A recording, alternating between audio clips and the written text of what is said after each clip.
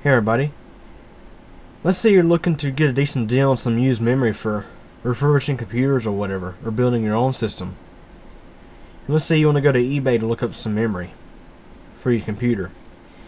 There's one thing you always want to keep in mind when looking for used memory, or even new memory, but I see it most often when you look on eBay for memory. Let me show you an example here. I'm going to search for some DDR2 memory.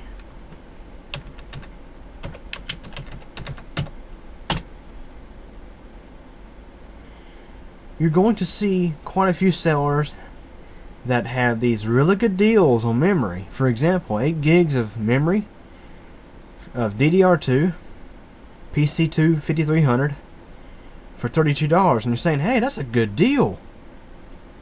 And scroll down some. Might find it again. Here we go. 16 gigabyte kit, 8 times 2 gigabyte sticks, PC2 5300 for $42. That's even better of a deal.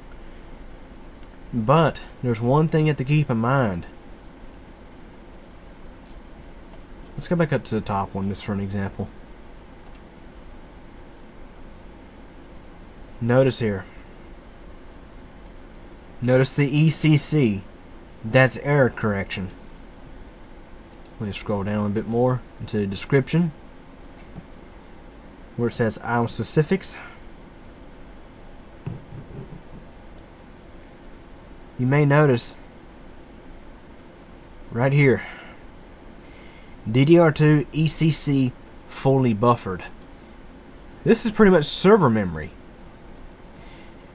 Now, like I mentioned, let's say you're looking for memory for a desktop computer, not a server, but a desktop computer that takes DDR2. Most standard motherboards only accept non-ECC unbuffered memory rather than ECC fully buffered memory. Some motherboards will work with this kind of memory here, but the thing is, you have this error correction built in and these sticks are buffered. You're actually you're losing performance due to that, because server RAM has, as I mentioned, error correction built in. So let's say your normal stick of memory, let's say 8 bits, or in server memory you have your 8 bits and a check bit, more or less. Error correction. That's because these sticks of RAM have a built-in error correction chip that actually checks the data for errors.